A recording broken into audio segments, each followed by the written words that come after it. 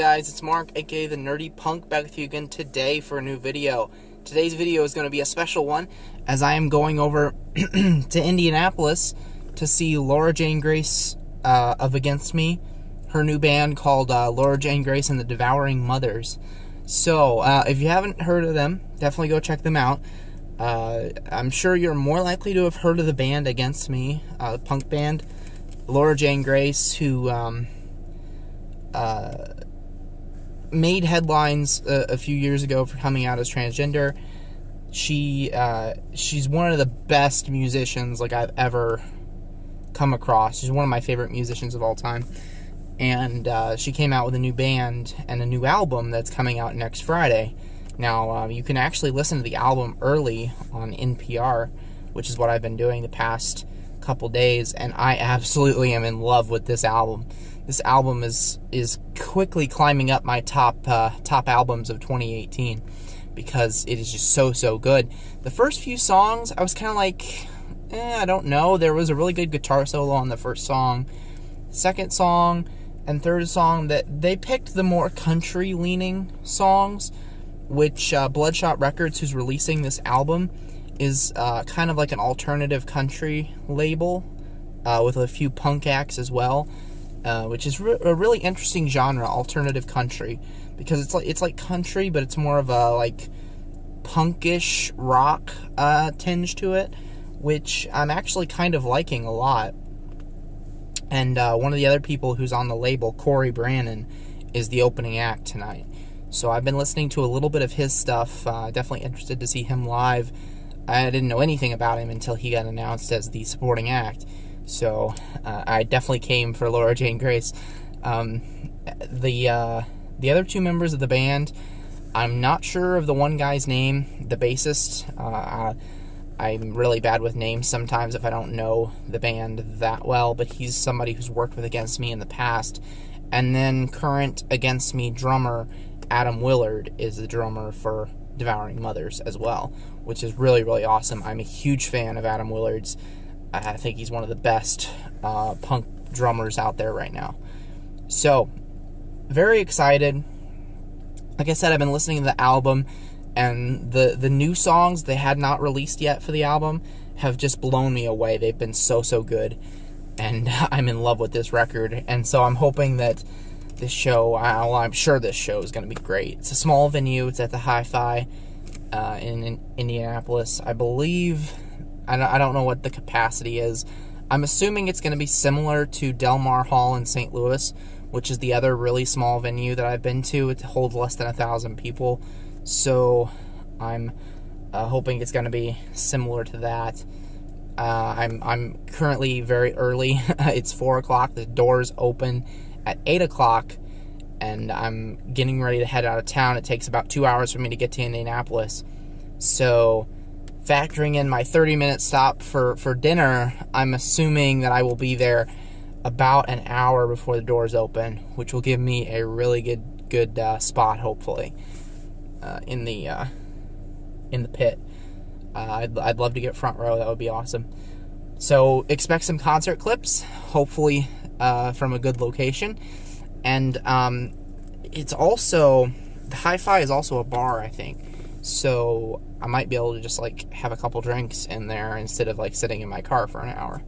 So that would be nice. Anyway, I think I'm gonna wrap this little part of the video up right now. I will see you guys with some concert clips of Laura Jane Grace and the Devouring Mothers.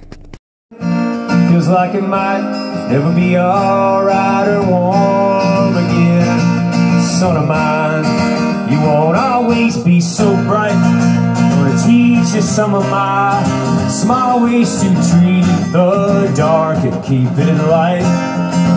And look how lost, and look how lost, dying to find that look I lost in her eyes.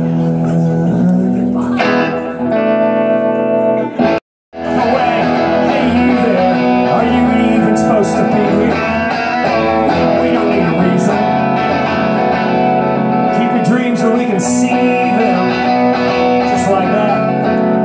Oh, baby, right there. It's just another nightmare in a mirror.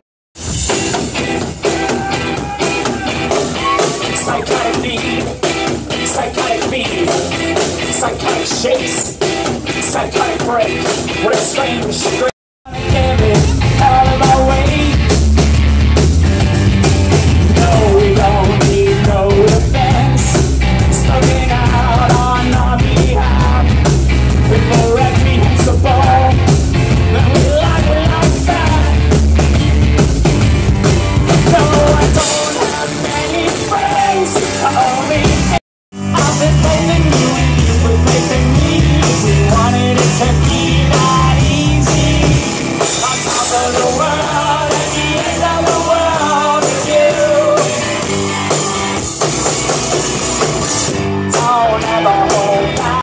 Hurt becomes love and pain is happiness. Born in black. We've only ever wanted to go back. Born in black. It's not us to keep up and it's that we do it.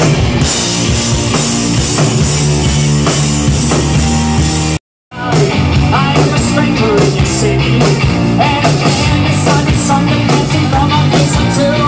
Talk to something so true, sure looks and stand there with spend the day with high society.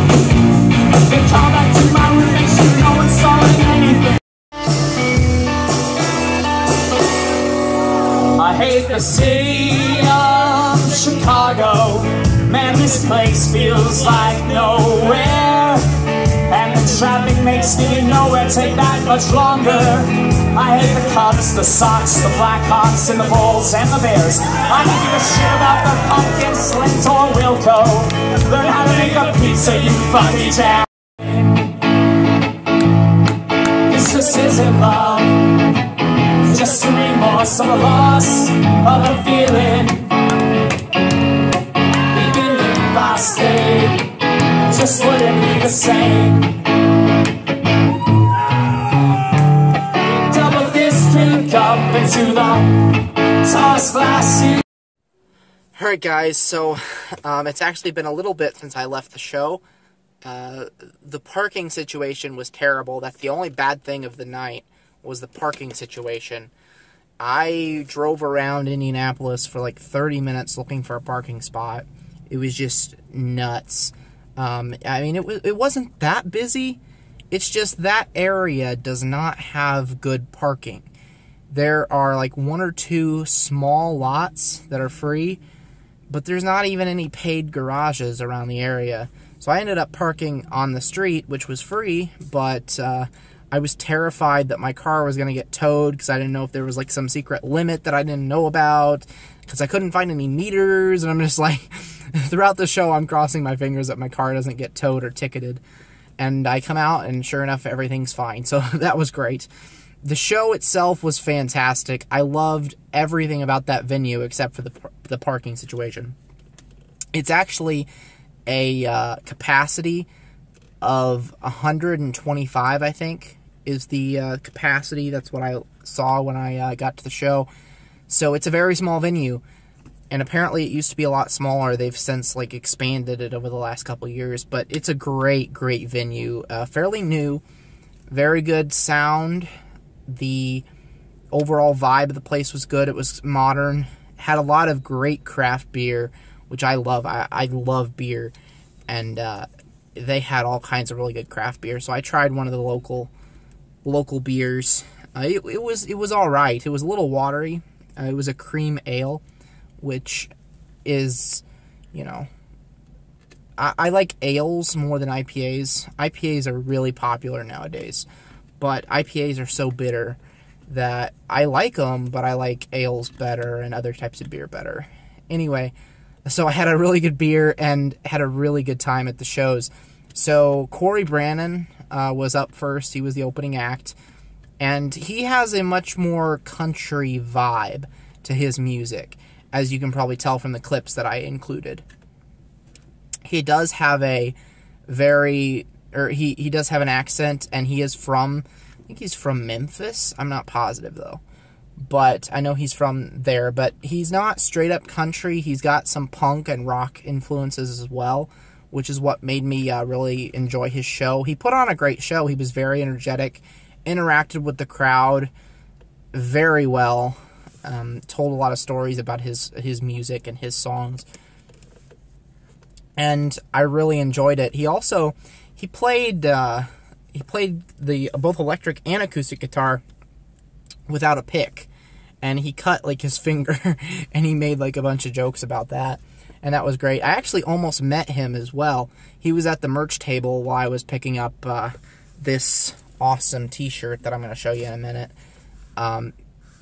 But yeah, he was at the merch table, and I almost like went up and said hi, got a picture with him, but he was actually talking to a few other people at the time, and I didn't really want to bother him.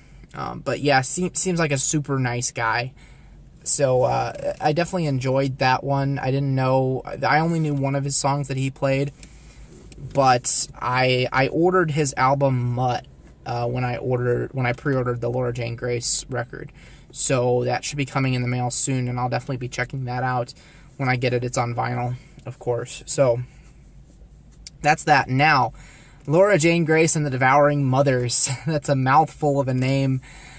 Man, I loved that show so much.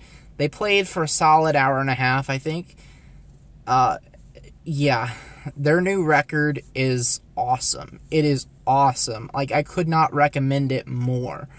At first, before the last couple days, I really would have been like, you know, a little underwhelmed with the record, because for some reason, the first song, Apocalypse Now and Later, really grew on me really fast, but the other songs that they had released, it took a little while for me to really like them and really enjoy them. But now that I do, I'm in love with the songs. But the songs that didn't get released prior to the album being dropped, which actually hasn't happened yet. I've been listening to them because NPR has like an exclusive first listen of their album. So go to NPR to check out their album if you would like, before the release date. If this video even gets up before the release date on November 9th. So anyway, really, really enjoyed this album a lot. I think I'm going to come back to this one a lot more throughout the rest of this year, and then, of course, in upcoming years. I'm really glad that I saw them, and I really want to see them again. I hope they're going to do more tours, especially in the spring. She said she's going to be doing more countrywide tours, because right now they're just doing a little tour in the Midwest. They've got 3 nights in Chicago coming up.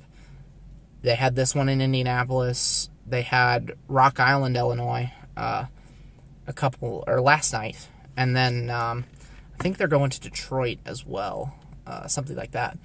But anyway, they're going to do more dates, and I really hope they come back to the Midwest. I would love. There's a great venue in St. Louis that I think would be awesome, that I went to see the Interrupters at last year.